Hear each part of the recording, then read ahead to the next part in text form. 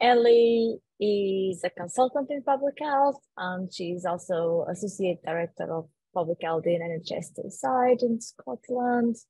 And she has a remarkable career in public health training and in terms of postgraduate training, being the program director for public health in Scotland, and as also in medical schools and undergraduate medicine, teaching public health to medical students.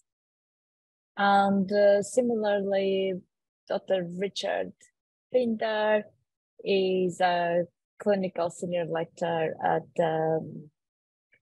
Imperial College London and leads the undergraduate public health education unit in Imperial School of Public Health. He has been involved in different roles of teaching public health and the global health and lifestyle medicine, as well as the delivering models to the Masters of Public Health at Imperial College. So their perspectives and testimonies are certainly going to be useful for us to learn about how we can develop a career that is academic, but instead of being focused on research, is focusing on education and training. There will be plenty of time for asking questions, as I think there will be many of us interested in pursuing similar pathways that combine both, or career paths that combine both service and teaching and education. So without further ado, because women should always be first, I'll just pass on to Dr. Ellie Hothersall. Thank you. Thank you very much, and thank you for inviting us to speak today. It's not often that people invite you to just come and talk about yourself. So I'm enjoying the ego trip, and I'm not sure I've ever thought to describe my own career as remarkable before, so I'm enjoying that as well. I'm afraid that I have a sufficiently short attention span that I needed to make myself some slides, otherwise I'd forget how I was going to tell you the story of my own life, which reflects badly on me, I think, but here we are. So I'm just going to share my slides with you. And as is traditional, if someone could tell me if it looks all right, that would be great. Do you have the cheat view with the previews down the side? No, it looks good. It has the preview. Yeah, it's fine. I feel sure there's a way of changing it, but it'll take too long. So I was just going to tell you a little bit about myself and how I got here. So as mentioned, I'm Ellie Hothersall, and my title at the moment is Head of MBCHB in Dundee, but I will be shortly picking up the post of Head of the whole undergraduate school, and I'm an honorary consultant in public health. In addition to that, I used to be Associate Director of Public Health, but have stepped down from that in order to go back to spending more time in teaching. So I'm going to give you a very short outline of my career and how I got here. I was hill walking with my daughter this weekend, and it reminded me of how when you get to the top of the hill and you look back down, it all makes perfect sense. But as you're going up, there are a lot of false summits, a lot of potentially wrong turns and ways that we might have retrospectively made it all make sense, but it doesn't necessarily as you're going through it. So I'm going to outline some of the slog and some of the fantastic view and tell you where I think things are going from here. So first of all, I suppose, how did I get into public health? My background is I went to secondary school up in the Western Isles, in the far northwest of Scotland, and I've always had an interest in rurality, in the great outdoors, And despite that, I suppose once I was old enough to go to university, I went back to the big smoke of Glasgow to do medicine. And then was lucky enough to be able to do an intercalated BSc rather, in medical anthropology at UCL during my studies. And that really reinforced for me the fact that my greatest interests are at the social end of medicine, and that the social construction around how health and well-being is thought of is to me what really is the most interesting bit of what I was studying. And then after finishing my degree, I was again lucky enough to land my first job, and then my first SHO job in Shetland. So opportunities to work in small, remote places where person-centered care was a thing before anyone had given it that term, and where teamwork and community were really, really key parts of how you did your job. And I was hugely inspired while in Shetland by the Director of Public Health there at the time, who has since retired, but I stay in touch with. And so I suppose when I started thinking about a career in public health, I definitely thought that I was either going to be the great white savior of the world who would be the first on every airplane going to every outbreak of exotic diseases, you know, in far-flung, remote, wildly beautiful, but hugely needy parts of the world. I fully acknowledge how ridiculously childish my brain was. Or I was going to be Director of Public Health on a beautiful island like Shetland. But as you can see, megalomania has played a part in my career ambitions for a long time. I then got into, having done those jobs, I started thinking how I might refine my CV so that I looked like the kind of person who would be accepted onto a public health training scheme. So first I took some A&E jobs, and that was, you know, back to my saviour complex thing. I thought I better know how to fix a broken leg in the middle of the jungle. How I thought I was going to learn that in Stoke-on-Trent, I do not know, but I did. And what I learned from that is that I don't actually ever want to be the person in charge of a mass casualty event or anything similar. And then on the basis of advice from lots of people, I thought that it would be sensible to get experience of research, and took up a post which turned into doing an MD at University of Glasgow. Then, whilst in that post, I got the training position in the West Midlands and moved down there and fitted all of those life events that people do in. So do the Masters in Public Health, finish my MD, do all the exams, have a couple of kids, all of those things. And in the last year of the training scheme, I also became an NIHR clinical lecturer and was on the leadership program that they were running at that time, which is where I encountered this word serendipity. But when the seniors who came to speak to us on that course talked about their careers, they used this word a lot, about how you're lucky enough to be in the right place at the right time when things happen. And that very much felt like a resonant description of where I am. So I'm telling you about my career, but I'm trying to acknowledge that some of it's about luck, some of it's about being in the right place at the right time.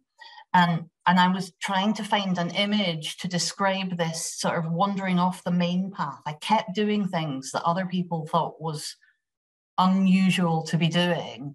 And if you type phrases like that into Google, all you get are these wonderfully inspiring quotes. So this is Ralph Waldo Emerson. And I think it can be interesting and inspiring to take the road less traveled and to leave a trail, but actually it can also feel perpetually like you're doing the wrong thing, or that you know, your life would have been easier and more predictable if only you'd done whatever felt like the more common thing. But if it doesn't make you happy, then there isn't any point. And then the world shifted. I mean, I know it's shifted many times since, but this particular storm cloud here refers to the general election of 2009, 2010, whenever that was, when the English public appeared to decide to vote for the systematic dismantling of the NHS and public health as we knew it in England. And I was just coming to the end of my training scheme, and my husband was now qualified as a GP. So we applied for every job we could see in Scotland in hopes of getting away from the cataclysm before it happened, and ran back north to Scotland. And we're fortunate enough to both get jobs starting in Dundee on the same day, which I like to pretend was due to my immense and intricate planning abilities, and definitely was not luck in any way, shape or form. When I first got here, I was employed on a 50-50 teaching and research post at the university, doing public health teaching and in a really interesting big data project looking at diabetes, making use of the massive data sets that we have here in Scotland for diabetes epidemiology. However, I came to realize that despite having done lots of bits of research through the years, that my energy does not come from research. And so after a couple of years, I had shifted into a role which was NHS and teaching. And then my teaching got bigger and bigger and bigger, and my commitment to the NHS has got smaller over time. And then the pandemic came along, and like everybody else, that was somewhat disruptive. And so I actually had a 9-month secondment full time to public health, because whilst it felt to me like there were other people who could pick up medical education responsibilities, there really weren't that many folk around who could pick up public health responsibilities. And so since then, I've gone back, and I'm now back to being 8 sessions of teaching and 3 of NHS, which for me is a lovely balance. But this bit, you know, the pandemic was such a huge disruption for everybody, and brought a whole load of things into focus, perhaps it wouldn't have done. When I was preparing this slide, I was thinking about other ways that this bit of my life kind of has been shaped. So when I came up, I was on a clinical lecturer role, so I got my CCT, but the role I walked into straight away was clinical lecturer. And then shortly afterwards, I actually obtained a consultant post and became, about the same time, the head of teaching for years 1 to 3 in our MBCHB curriculum. And then 5 years ago now, I became the head of the MBCHB programme. And so you can see that being head of programme takes up quite a lot of your time. And then somewhere in there, I managed to squeeze in another degree. So did a master's in medical education, because it felt to me that if I wanted that to be the bigger bit of my career, I needed some letters after my name that matched that bit. And I focused on assessment because I am, as colleagues who have met me before may know, I'm slightly obsessed with how we can assess not just public health, but other contextual topics in a way which is robust enough that it will be accepted into the broader medical education world, where they're very concrete. They really only are interested in objective measures that can be defended when you get a lawyer trying to appeal against it, which is completely understandable, but quite difficult when you're trying to tease out different social determinants of health, for example. And probably in some ways my luckiest move ever has been to get heavily involved with the Medical Schools Council Assessment Alliance. So 10 years ago now, I sort of got my elbows out and said, you guys know nothing about assessing public health or sociology or psychology. How about I come and tell you how to do it? I've never yet successfully told them how to do it, but they do give me plenty of time, and we get a lot of discussion about it.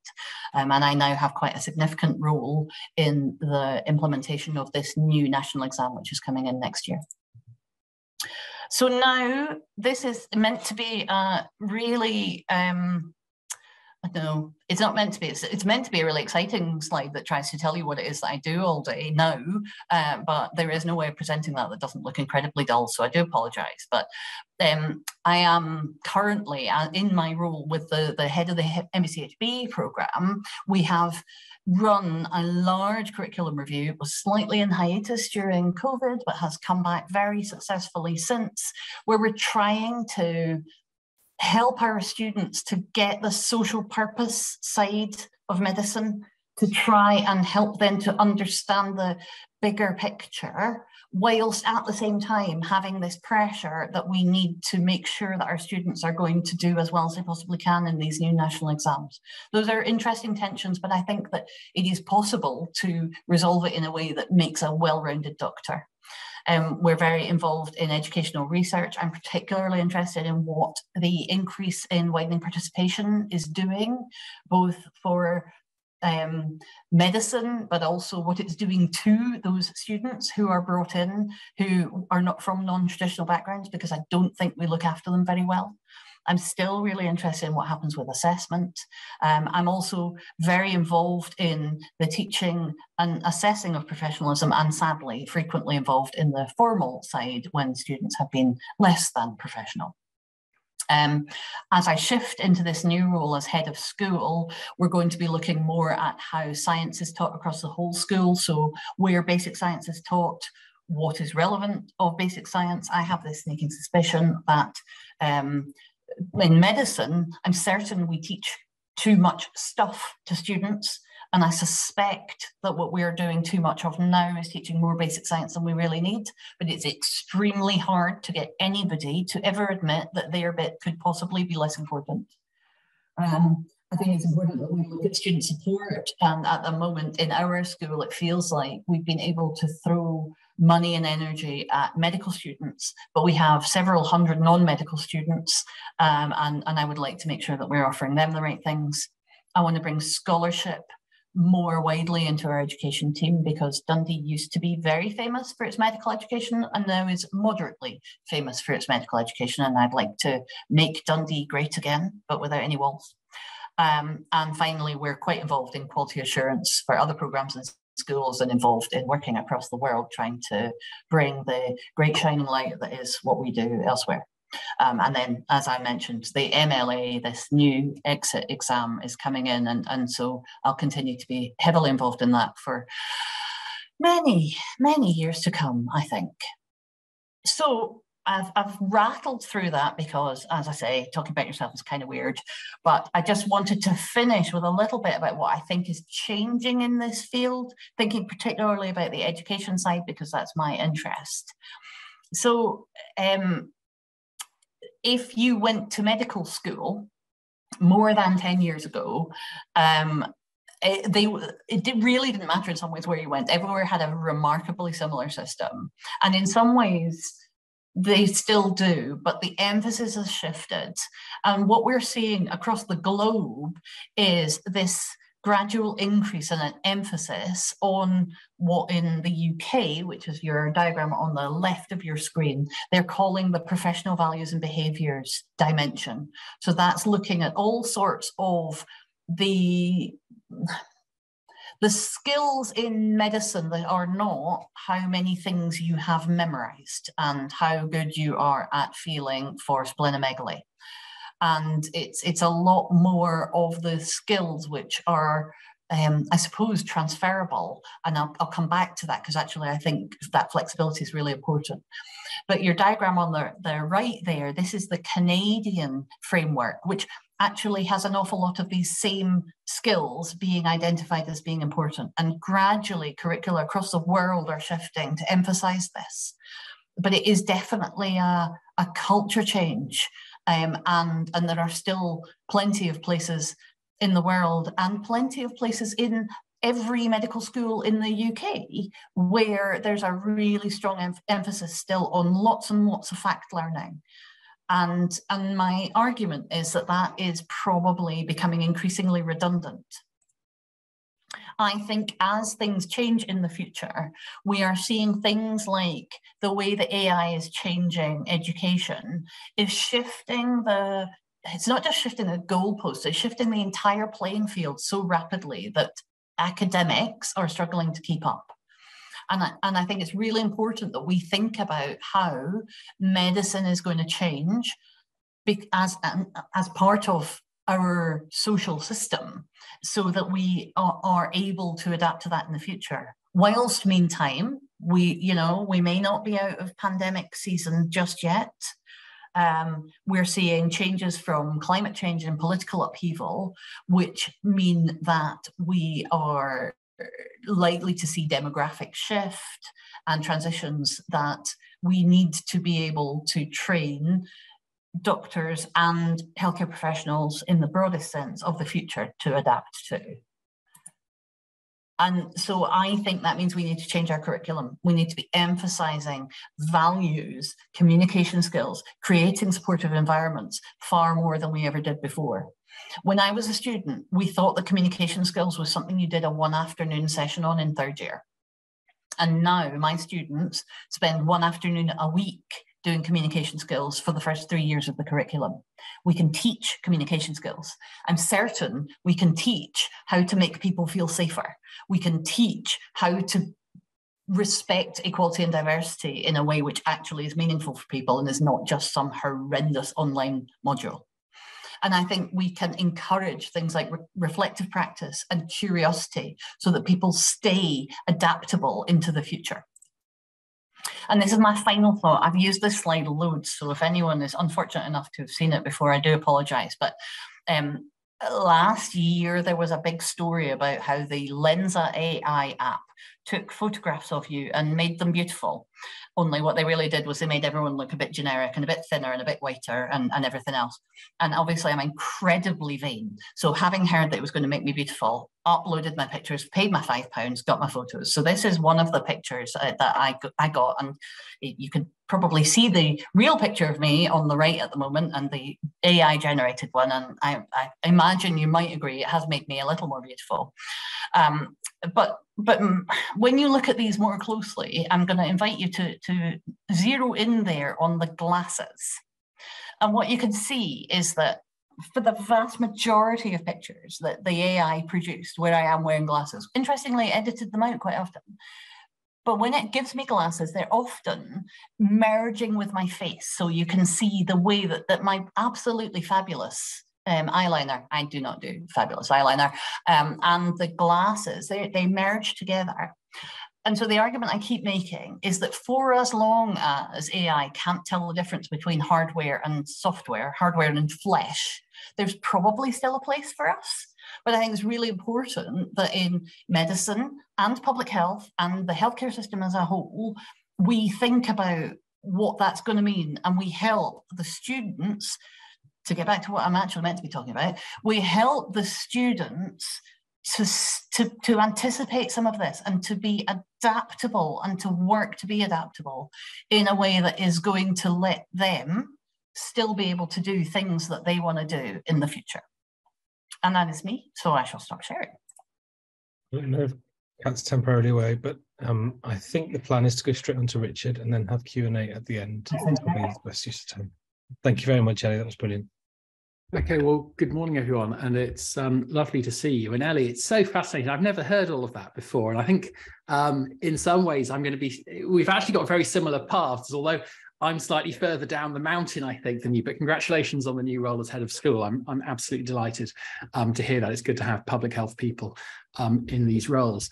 So when I was kind of asked to do this, just like Ellie, it's kind of pretty weird to be asked to talk about your career. And actually, when I was writing the slides yesterday morning, I kind of felt this was all, it sounded like I'd sort of got somewhere and that this was the career. And I'm not convinced this is my career. So I've added in the words "so far," at least, in terms of a career in public health education. But I think probably the overwhelming thing you might take away from the session is definitely not to do what I've done. Probably Ellie, I think, has been a lot more considered in all of this. We've ended up probably in relatively similar positions, albeit I'm several years behind. But certainly none of this was planned, I think, is the theme I will give to you.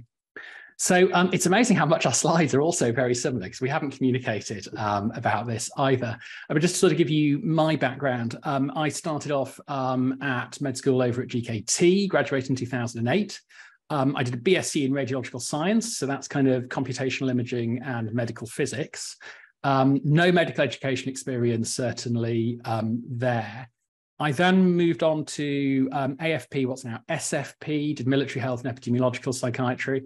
And I think the only real training I had was the 2-day teaching the teacher course at St. Thomas's, where I had to explain, I can't remember what I had to explain, it was about logo design in the London 2012 Olympics. I think that was the apotheosis of the 2-day course. And I then went on to public health. And unlike Ellie, I only discovered public health was actually a specialty 2 weeks before I applied for the job.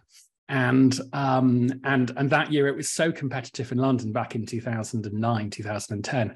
There were 5 ACF posts and they only appointed 2 of us. So they literally couldn't fill the job. So all of kind of, I guess, where I am has been kind of this serendipity would be the polite way of putting it, but it's probably rather more chaotic than that. I spent a bit of time in Lewisham in southeast London, frustrated with the geography of London, placing me in a northwest London university in a southeast London place. And I did my MPH in 2011 and I got my MFPH in 2013. I took up my first consultant role in 2015 in Southwark, so that's also in southeast London. But what it sort of dawned on me was that there is this sort of like gap somewhere in the middle that probably is where the education kind of came from, but which, if you were actually really looking at my CV, probably isn't terribly clear. But I've never really had a plan. It was always kind of like, well, I'll apply for public health. If I hadn't gotten into public health, I would probably have gone off into the private sector, would have been my suspicion. I've fallen out of love with public health multiple times over the training program. So I went off and spent a couple of years in pharma. But it's been really, really enjoyable. And I'm back here for a reason that I can tell you a little bit about later. So I had a fairly generic kind of time through training, did lots of just random interesting stuff. And I've always been one of those people, I think what Ellie said around kind of, you know, the fact that you just happen to be there at the right moment, I think is actually a huge amount of where I've ended up. I'd always been interested in kind of education. I'd always been interested in career development. And I think having gone through public health training, what I'd reflected on was that, you know, you get a lot of F2s, a lot of medical students coming up and asking, well, you know, what's public health like? And those are actually really therapeutic moments. There are times where you actually really have to think about how on earth are you where you are today. And on the back of that, I think what I concluded was that public health was really badly taught and signposted at medical school. And, you know, when I ended up in public health, the big thing I sort of realized once I sort of came into the training scheme was actually so much of the stuff I'd been doing all the way through medical school, the lectures I'd found interesting, my elective, all of these different things, but actually all public health, but I just never really pieced it together before because I didn't really understand what this whole public health thing was. So in terms of education, I look back, well, I was invited to sort of support a mini MPH that they were developing at King's Health Partners back in 2013. In the pharma sector, I'd also been doing quite a lot of the sort of medical affairs, kind of pharmaceutical education type stuff. So again, there'd been sort of this idea that how do we communicate sort of relatively complex research topics to frontline clinicians? I can tell you bizarrely unhelpful amounts about a couple of specific drugs that were kind of my specialty area, which has been totally unhelpful knowledge ever since, but something that I sort of do when I see it in the newspapers or see a paper, I get quite excited. And then basically there was this sort of lecturer from Imperial who taught me on my MPH, who approached me probably in about 2012, 2013 to say they were developing this new online Masters of Public Health program at the University of Hertfordshire, which is actually just about 5 or 6 miles away, I think, from where I now live. But that was in 2013, and we started the build of that program in 2014. And I think my experience on that was that I would never dabble in online education again, because in spite of my best estimates of how long it would take to design this epidemiology and biostatistics module, it took just unearthly amounts of time. I ended up having to buy my wife a cat that year because I was literally just stuck in the study the entire summer trying to record these lectures and do all this sort of digital stuff. So that kind of really, I guess, it was satisfying, it was interesting, but it did put me off a little. But then when I CCT'd, they were looking, we had this sort of challenge at Imperial around, we had this thing called an MPH. I know this is being recorded, or is it not being recorded? I know. But I think in all fairness, I think we were broadly teaching an MSc in public health sciences. So we didn't really have that applied edge or that angle. And so I was asked and invited to come in and sort of, you know, what would you do to make the MPH as it stands a little bit more applied? And I think that's what sort of got me more into the Imperial sort of system. And obviously, if you looked at that previous timeline, I'm speaking to a room full of academics or sort of aspirational academics. I don't have a PhD, which is pretty dodgy. I was definitely a failed ACF on that front. But that is definitely something that, you know, certainly now as a sort of a more senior academic, I do have to sort of keep a little bit quiet around the fact I'm not really qualified in any meaningful way to take on the job. But basically towards sort of 2018, 2019, after I'd been, I'd sort of picked up as a consultant, I'd picked up one academic session at Imperial, another academic session at Hertfordshire on top of my sort of day job as a jobbing public health consultant in local government. And it sort of built from there. So actually it's very similar, I think, to Ellie in terms of you kind of pick up a bit of stuff and then it sort of gets bigger and then it becomes formalized. So, you know, I started off with educational supervision stuff in postgraduate. So that was kind of something I picked up as a new consultant. I then sort of picked up, you know, building this new module at Imperial that was kind of then officially formalized. I then had sort of random PBL, problem-based learning, and sort of medical student tutees. And this is actually a couple of photographs I'm really proud of. So this was me back just, I think I'd started as a consultant. And these are my tutees at the opening dinner of the medical school journey in 2016, something like that. And then here's me with one of the students graduating just last year. So that's actually a really nice part of that educational part of what we do in terms of seeing people progress. And I always think this kind of harkens back to, you know, I still miss seeing patients. That's one thing I do miss, having given up the kind of the conventional clinical career. And I think actually working with young people it kind of makes up for that sort of human contact aspect of, you know, whilst I love the analysis, I love the things and the detail of public health, that human bit sometimes is a little bit missing in terms of what I like to do. But we sort of, you know, picked up various bits of MPH. And then in 2017, 2018, all medical schools have this role, I think, pretty much as director of primary care teaching. And our director of primary care at Imperial, I think, was growing increasingly uncomfortable that she was meant to be leading some of the population health agenda, but actually it wasn't really something she felt very confident with. And so she said, actually, I think this bit of my remit could go to someone else. And so what I'm still not sure about is whether I was tricked into applying for this post or kind of whether, was it creatively, was it not? But it was advertised, just to sort of reassure everyone.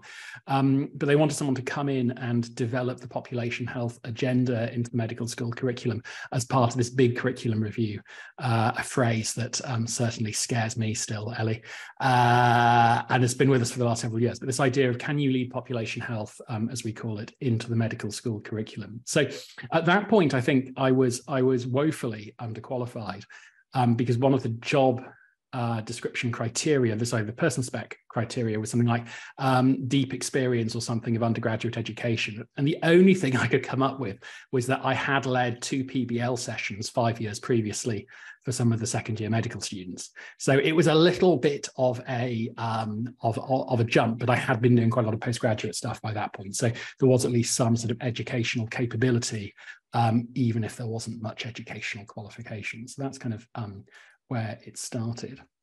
So what do I do now? Well, I think one of the challenges, what I would love to have done would have been to be better able to balance a service role with the educational role.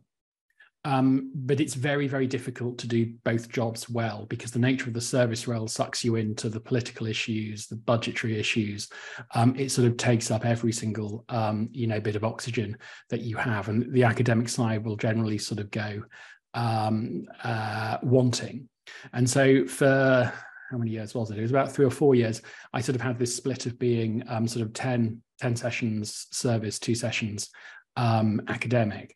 And 2018, I had this sort of discussion with my boss at the time. He wasn't very keen on me sort of going down to sort of 6 academic sessions and then 4 service sessions, but it got very difficult. And basically in the end, they decided to create a sort of a slightly larger scope of work on the academic side. And then I sort of moved down to 2 service sessions. But that was a loss. That's a real sense of kind of identity and purpose, which I think is the challenge. But what I started off with was this idea of how do we put population health into the medical school curriculum? And that was something I felt quite passionately about, because I thought there's so much that I wasn't taught at medical school that I wish I'd known, skills that we can take from public health, from public policy, and I think is kind of a core baseline level of understanding for medical students, having sat in so many CCG meetings as they were, looking around the room, looking at fantastically qualified, capable and passionate GPs and secondary care physicians, but realizing that actually they'd never really been grounded in any of the sort of fundamental issues that I would say are core to a physician's identity, whatever a physician's identity is. And we can talk about that, I'm sure, a little bit later on. But I came in with the population health hat on with that agenda. And they'd kind of invented this module called lifestyle medicine. And I kind of had no idea what they were talking about. But the origin of it had been, anyone who's involved, any of you are involved in education, what you probably will have observed is that there are very, very high levels of mental health issues, anxiety affecting younger people, not just from the pandemic, but preceding that. And what Imperial wanted to do was to basically deliver a welfare module, was what I at least inferred from what they were asking. But they didn't have anyone to run it, because there just wasn't anyone around, and no one really understood, I think, what lifestyle medicine was. But our head of phase was sleep physiologist, so there was definitely something about sleep. There was definitely something about mental health. There was this kind of interest in financial sustainability as well, which was also quite sort of strange. And they sort of pieced this together into this idea of lifestyle medicine. And the deal I did was, because I needed to get population health into the curriculum, the deal I did was I said, well, okay, I will take on lifestyle medicine if you call it lifestyle medicine and prevention. And then I will be able to negotiate very hard with myself and put loads of public health into the curriculum. I didn't tell them that, but I said, well, I would pick up the lifestyle medicine bit. So that's where we are on sort of this idea of lifestyle medicine and prevention. And I'm really proud, because we're now 20% of the first 2 years of the program just doing lifestyle medicine and prevention. So I can look at our medical students now in 3rd and 4th year, and even now 5th year for the first year, and say, actually, they really do understand much of that sort of core public health, social determinants curriculum. And it's, and they don't even notice it, because it's just first nature to all of them. They don't know anything different. So that's been really good fun. I also run the Global Health Programme, which is one of the intercalated pathways. So we have between about sort of 25 and 40 students on that each year. That's a real challenge now. So for those of you who are from medical backgrounds, you'll be aware that intercalated degrees used to be part of the FPAS, the Foundation and Programme Application System, and into later core and specialty training. That's now being removed. So this whole existential dilemma we're in around what is the value of research and what are the scholarship skills needed to be a doctor is less clear than I think it was, because of the challenge and the pushback that we have on a 6-year degree program, which is obviously more expensive, potentially hinders widening participation. And also then on the other side, the challenge from the emergence of apprenticeship, medical schools and the like. I'm still delivering my MPH modules. So we have an on-campus and we have an online program, and that's kind of basically the Part A curriculum. But that's been really good fun as well. And I've spent, actually, for the first 2 years since I was in post, before being sort of seconded back in, just like Ellie has been for the pandemic, back into sort of frontline public health, I probably spent more time in the studio recording sessions than I did actually in front of students. So again, it's been really interesting sort of doing that media development, learning a very different set of skills. But now what do I do? Well, I'm now deputy head of year, at least for the next 5 weeks. I'm still deputy head of year for the first 2 years of the medical school. So I've got about 720 students that I deal with there. And I'd say actually the frustrating part of my job is that most of my job is now management and leadership rather than actual teaching. And I think the moments I really do enjoy in each week, I love my job, so please don't think anything otherwise, but I think the moments that you sort of get that spark of actually that was a really good fun couple of hours, it's when you're actually in the classroom dealing with the students, not necessarily sitting in meetings, doing job interviews and balancing budgets. So I started off with a team. There were just 2 of us running the global health program. We're now across my team, there's about 15 of us who run public health and the professional values and behaviours domains, lifestyle medicine, global health and population health. I'm also responsible for about 10 GP tutors. That's also been quite interesting in terms of it becoming increasingly multidisciplinary. We've got a nurse PhD student who's going to be joining us from August, which will be good fun. But it's really nice just working with really passionate, capable, smart people. And I think that's the really nice thing about working in a university. I've worked in fantastic public health teams, do not get me wrong, I'm not criticising local government, but I think outside the public health team, it can be slightly more challenging to sort of get that sense of motivation and ambition sometimes, depending on what organisation you're in. So actually, some of you may know, if you're in the southeast, not deanery, thing that used to be HEE. Nalima is one of our, she's an ST4 public health registrar. She's joined us for a year out of programme this year. And that's Molly and Chris, who are also part of the team. Now, one of the things I'm always keen to show off is kind of the different set of skills that you develop. And this was kind of one of the most anxiety-provoking projects I worked on. So this was for lifestyle medicine and prevention. You won't be able to hear anything, but this is one of the videos that we've developed as part of the lifestyle medicine and prevention curriculum. So we sort of take these archetypes and we follow them in this kind of mini documentary style. And this is Priya, who's one of the chief protagonists in this. We follow sort of 2 archetypes. Priya, who's this sort of young 20-something, relatively affluent young lady. And we also have our slightly more blue-collar chap who's the traditional medical school kind of Bill, who eats too many burgers. It's slightly more nuanced than that in our version. But here's Priya, and what the students don't know until the last episode of the final year is that she's actually a doctor. And that's one of the ways that we try to communicate this idea of a constellation of subclinical risk factors and try and do some of this sort of lifestyle medicine teaching, this idea that we look at other people, we reflect it on ourselves, and then we try to understand what the clinical implications are on that. And that was this series of videos that we've done has been really fascinating, working with some of the creatives, going out on location, shooting stuff. I feature as an Easter egg in some of these, the back of my head at least, sitting in some of these episodes. So that's been really good fun. And, it's an example of stuff that I think you probably wouldn't do in most other public health settings outside maybe a major comms initiative. Oops. So what else do I do? Well, it is kind of mostly management and leadership. Here's a lady called Saima from Egypt on the left-hand side, who I met at a conference a few months back. And she came up to me and she goes, "Oh, Dr. Pinder, you won't know me, but I'm a medical student from Egypt." And I was like, okay. Strange how you kind of either can read my badge very well or you seem to know me quite well. But Saima had been doing my online program on the Coursera platform. And we have about sort of 10, 15,000 people who do this each year. And this is a program for those of you on the London scheme, if you know Talia Bashari and a newly appointed consultant, Carolyn Sharp, over in Hackney.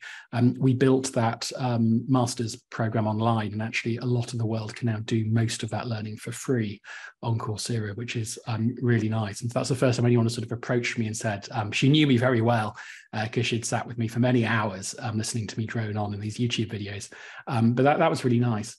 Recruiting students is another big thing we do. For some reason, we can't iron those tablecloths, so I put it small enough that you can't see all of the creases, but that upsets me.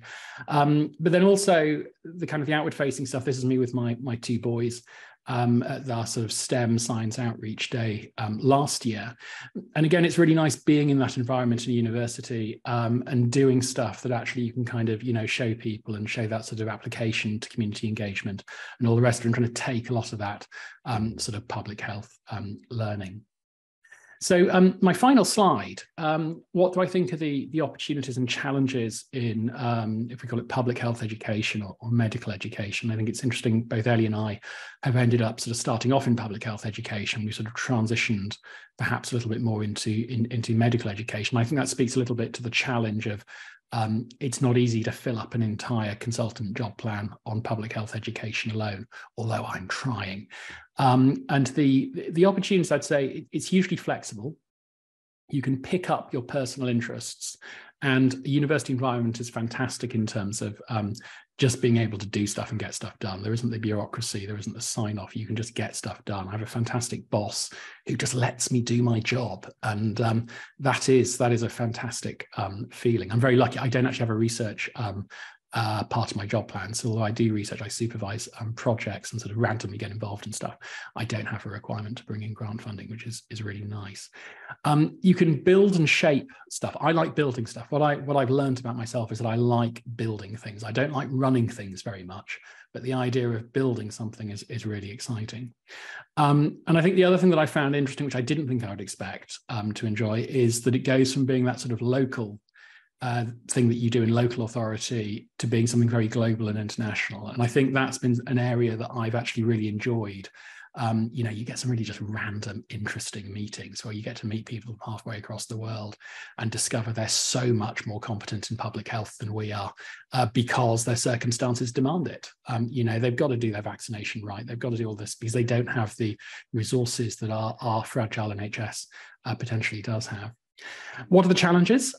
So I'd say progression is a challenge. So if you're on the learning and teaching side, I'm very fortunate. I'm on an academic contract. I'm not on a learning and teaching contract, but it's very difficult for me to progress on the academic side without the research income. And learning and teaching is lower prestige than research. Certainly at my university, I suspect it's similar in others. So that idea of, you know, where do you go next, I think is a big challenge. Seniority increasingly takes you away from the actual teaching and engagement side, and that's a frustration for me. I don't really want to just do management. I don't want to do operational management and strategy exclusively. So creating that balance is a challenge. And building into that, the balancing thing is also between the sort of idea of, you know, I'm doing a PG dip this year. I'm probably going to have to do my MEd next year to make up for the fact that I'm not qualified for the job that I have. But that's sort of balancing the commitment between being an educationalist, which I still don't really identify as, I think, the idea of specialty interest in terms of public health versus general medical training, and then also doing a bit of research and sort of fulfilling your academic contract is a real challenge in terms of, well, where do you go? And there's standard tendency that you sort of go off and you fight the fires rather than do the strategic work, which I think is the challenge. More jokingly, I guess, I love not having a public sector laptop. That is a great thing for me. I can bring my own device. So I'd say that's a real upside to working in a university. A much lower level of bureaucracy is really nice as well. Although that can actually sometimes feel a little bit worrying and anxiety provoking, having come from a government type role. But I still miss doing proper public health work. And I think that balance of actually kind of having stuff that you do, whether it's an evaluation or a needs assessment, I still miss that. And that's one of the things I'm trying to sort of develop a little bit more, at least in a private capacity at the moment. But the public health operational and management skills are really valuable in educational leadership. And I think that's an area where we have a lot to add in terms of just how you get things done and how you organize things, which if you're a sort of traditional, conventional clinician, they don't really do because they just don't get the training or the opportunity unless they're sort of CMO, as medical director type level. That's it, I think. Oh, sorry, no, 3 other things, just very quickly. You can see I didn't practice this. Do you consider a PG cert if you're sort of training at the moment? I think that is increasingly becoming a kind of like an entry criterion, much as I dislike it. But certainly when I'm shortlisting now, I do have to take PG cert, or at least FHEA as being a minimum. Networking and getting onto people's radars, I think, is really useful. So just reach out, send a CV, come in and do some teaching. You don't want to be exploited, but I think it is quite normal to sort of give up a bit of time and do a bit of teaching and at least buy things in. And then I think enthusiasm speaks a lot. The ability to engage, be flexible is also a key skill. So that's it, and I'll stop there. Sorry. So thanks a lot for the inspiring careers. And I definitely agree with the fact that education and teaching is seen as lower prestige than research. That's very sad and I think disappointing, because the outcome of education and teaching is a lot more guaranteed, I would say, than research. Being someone who does a lot of research, but I think it's a huge commitment to the next generation. So we would really welcome any questions from the attendees, if there are any people who want to volunteer questions. Maybe while people are thinking of questions, I was just going to make a comment about that. It is really interesting that the teaching has, teaching has always been a lower prestige activity. School teachers are not highly valued either, but some institutions are really working to improve that, and things like the Teaching Excellence Framework, I think, will bring changes. Dundee have appointed, this year they appointed 3 new professors on teaching and scholarship contracts in the university, which doubled the number that were in the whole institution, which is in it's sort of simultaneously depressing and cheering, depending on how you want it. Glass half full, glass half empty, I think. Rebecca says that she has lost. Rebecca, do you want to unmute and ask?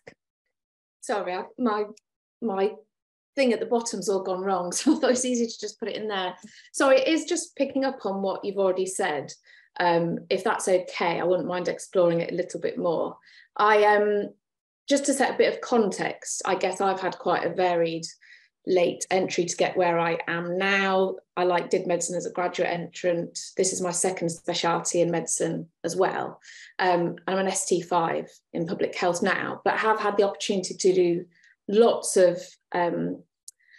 quite reasonable responsibility things in medical education, I think, in assessment, curriculum design, tutor roles, recruitment, and so on. But I have done little bits of research, but nothing like a PhD. And it is frustrating, certainly the institution I'm at, there is this perception as well. And it feels very much like, despite everything that I've done, without being too, I've done all these things in med ed, but that it'll still be, look, if I can get something, a more formal role in the institution because I haven't got a PhD. And I don't really want to go into a PhD now because I feel like I want to get on with what I'm doing.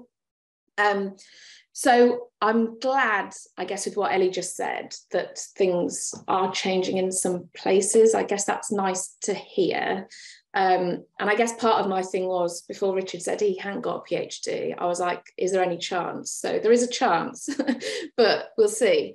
But I guess it was more, is it just look for where we are now, try maybe different institutions, or is there anything else that you can do to sort of make up this hole in research? Or would you say, even Richard particularly, do you wish you had done that just to have, I think it's really sad, but that you feel that you've got more on paper that you should be in these positions you're in? Because I don't see why doing a PhD in research should give you more authority to be a better medical educator, but that was sort of what you were suggesting. So I know it's sort of been touched upon, but that was what I was going to ask, I guess, if that makes sense. I take that hand gesture to mean me first, Richard. I would say, I mean, it's going to be different in different parts of the country. And so Dundee has a somewhat limited field of applicants for any given job. And we here, and I would say probably in Scotland, we tend to look for people who want to split between a clinical and a teaching role, because we feel that that gives people some legitimacy. We wouldn't look for a PhD in teaching, but we would definitely look for evidence of some understanding of teaching and learning that was beyond I have been taught myself, which I would say is probably a shift in the last decade. And there's reasons for that. So the GMC have a formal structure for recognition of trainers in postgraduate world, and there is a similar one for undergraduate, although it's applied differently in different places.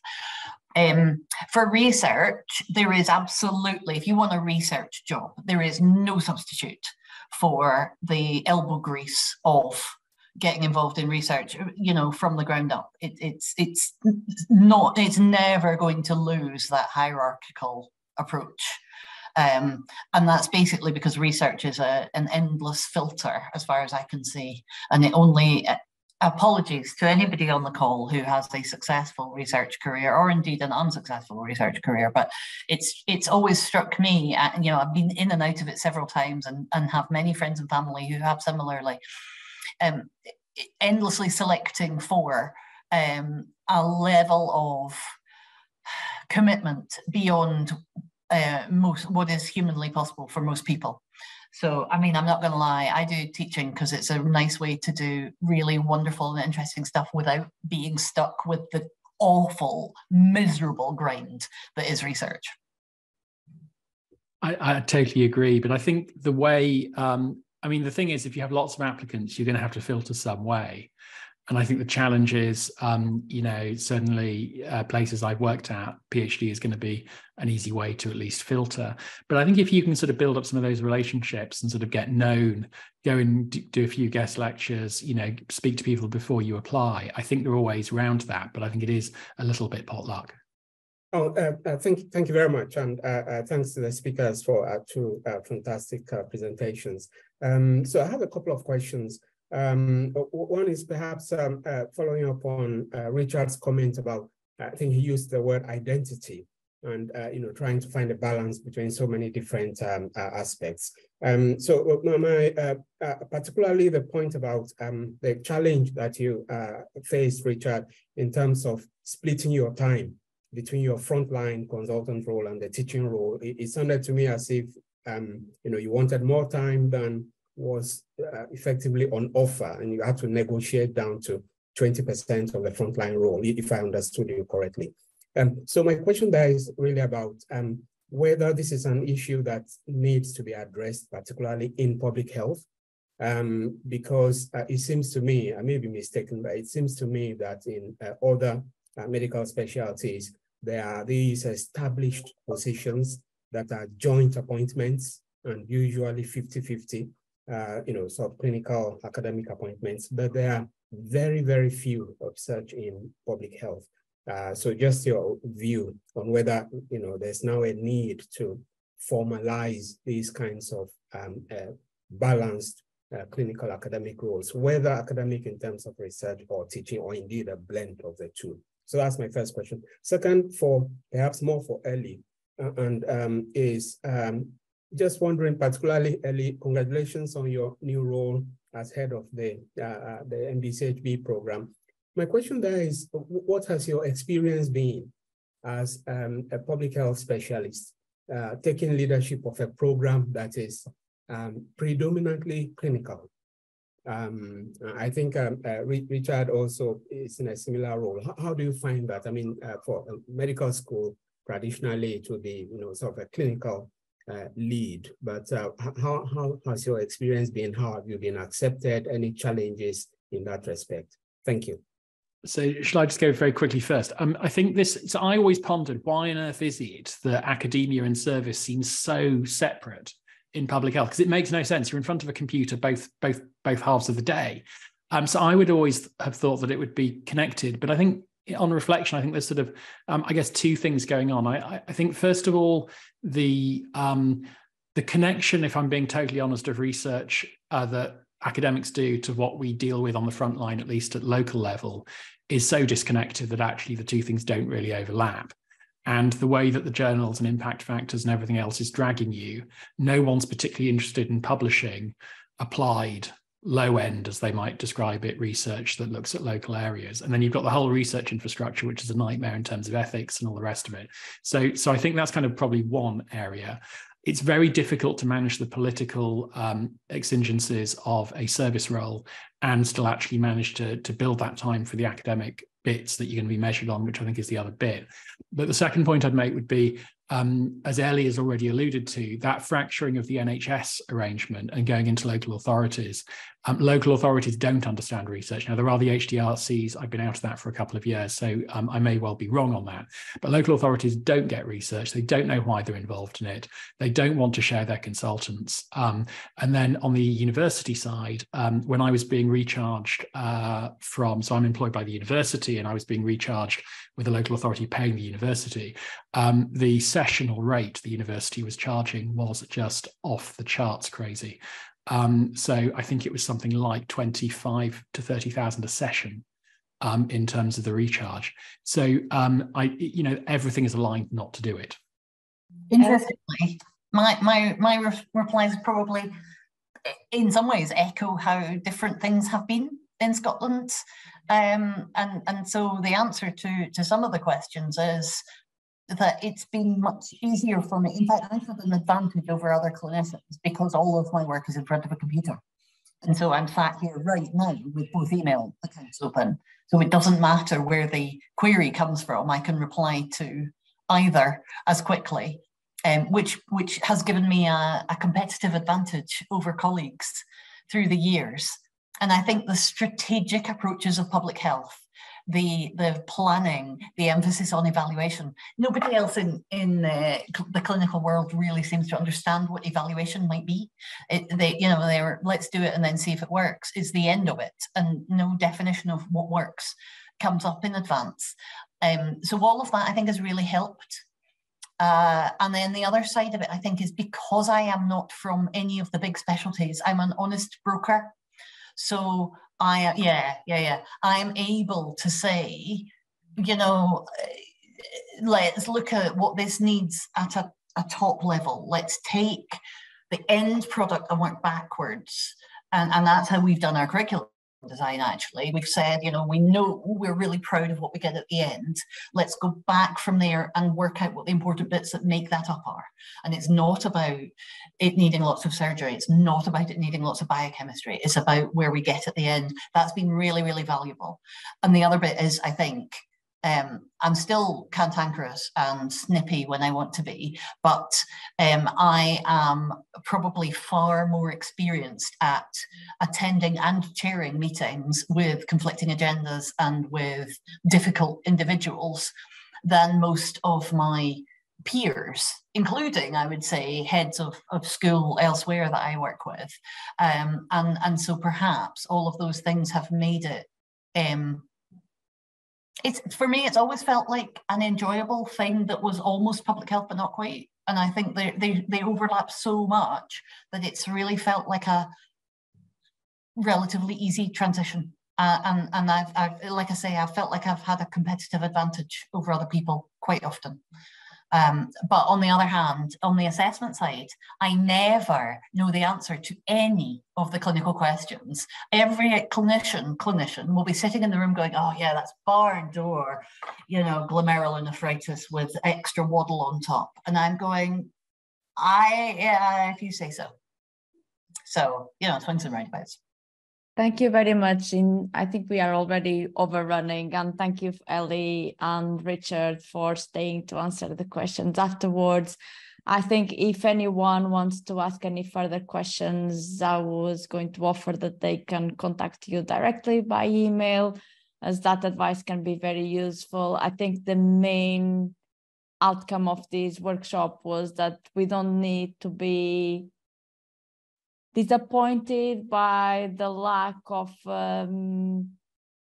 approval, consideration, reputation for education and teaching is still a very worthwhile career, and it can be rewarding to get the feedback from your students, as Richard was saying, even when it's online and then when you finally meet them in person.